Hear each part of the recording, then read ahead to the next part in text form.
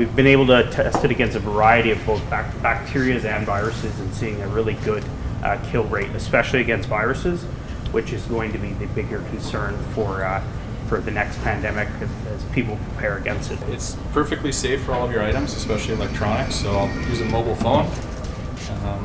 Got some headphones. You want to cover as much of the glass as you can, with as many items as you can, of course. Once you've got your items, just close the door. The top button starts the cycle.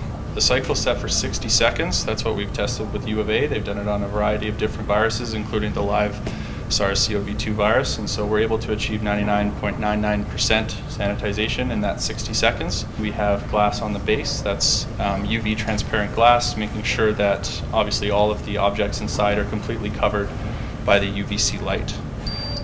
So now that our cycle's finished, we just push the bottom button, door opens, and you can retrieve your items, which you're now comfortable have been sanitized.